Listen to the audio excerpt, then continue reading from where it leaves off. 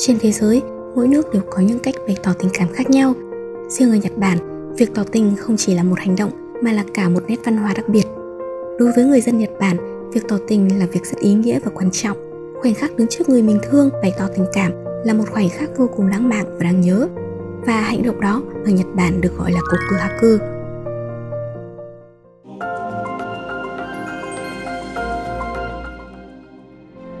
Người Nhật nổi tiếng với việc siêu tế nhị và rất chú trọng trong tiểu tiết, nên cách tỏ tình của họ cũng độc đáo không kém.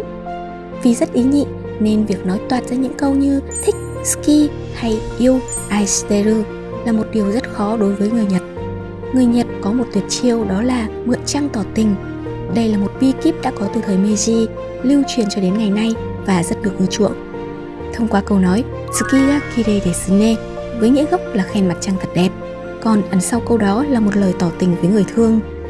Hiển nhiên, với cách tỏ tình đầy ý nhị như vậy thì câu trả lời cũng chắc chắn sẽ phải vô cùng tế nhị. Nếu đồng ý lời tỏ tình thì sẽ có hai cách hồi đáp, một cách gián tiếp và một cách trực tiếp hơn. Shin ne mo ii wa, có chết cũng mãn nguyện. Thoạt nghe có vẻ đây là một câu nói có phần tiêu cực và mang hàm ý, nhưng đây là một cách trả lời được cho là lãng mạn nhất để đáp lại câu tỏ tình trên. Còn trả lời một cách trực tiếp hơn thì người ta sẽ dùng câu "Anata to miru tsuki dakara desho ne", đó là vì ngắm trăng cùng anh đó. Nghe qua cũng có thể thấy đây là một câu trả lời đồng thuận với tình cảm của người tỏ tình một cách trực tiếp nhất rồi, phải không nào?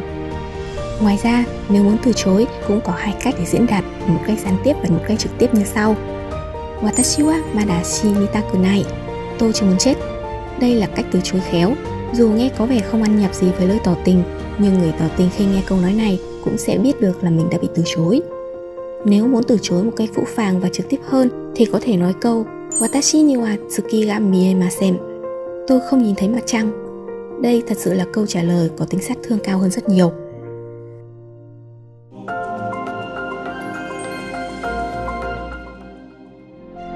Ngoài ra, các em học sinh ở Nhật Bản cũng có một cách tỏ tình cực kỳ dễ thương và siêu đáng yêu, đó là Daini Botan, chiếc nút áo thứ hai. Có ai thắc mắc tại sao là chiếc nút áo thứ hai của dãy nút không? Vì đây là chiếc nút áo gần với trái tim nhất. Nó cũng có hàm ý đại diện cho người quan trọng thứ hai trong cuộc đời mình. Ở Nhật Bản, vào ngày lễ tốt nghiệp, các nữ sinh sẽ cố gắng để nhận được chiếc nút áo thứ hai từ người con trai mà mình thích. Đồng thời, những người con trai cũng muốn giao chiếc nút cho cô gái mà mình mến. Điều này không khác gì một cách bày tỏ tình cảm. Dần dần, nó đã trở thành một phần trong văn hóa tỏ tình của Koku-haku. Đây quả thật là một cách tỏ tình đáng yêu và đáng nhớ của các bạn học sinh, phải không nào?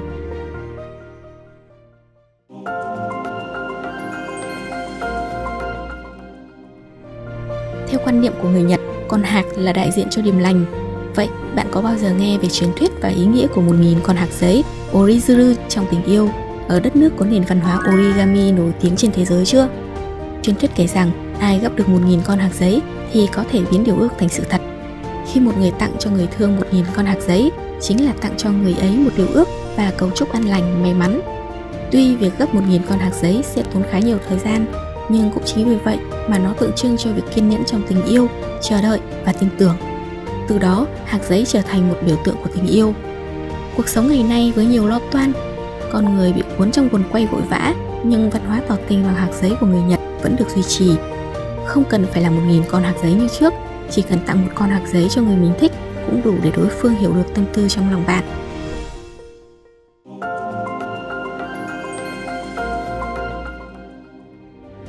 Bên cạnh đó, các cô gái ở Nhật Bản còn có một cách tỏ tình riêng vào ngày Valentine 14 tháng 2.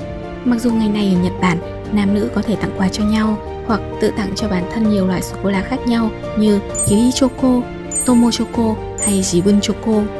Nhưng có một loại sô-cô-la đặc biệt hơn, chỉ dùng để tặng cho người mình thương, đó là Home Choco. Ở Nhật, tặng Home Choco chính là cách thay lời của cô gái gửi đến crush của mình. Ngoài ra, một tin nhắn nhỏ hay một tấm thiếp được đính kèm sẽ khiến crush rung động hơn thay vì chỉ tặng Home Choco không đấy nhé. Các bạn còn biết những cách tỏ tình độc đáo nào khác của người Nhật không? Comment cho NIPPON CLASS biết với nhé.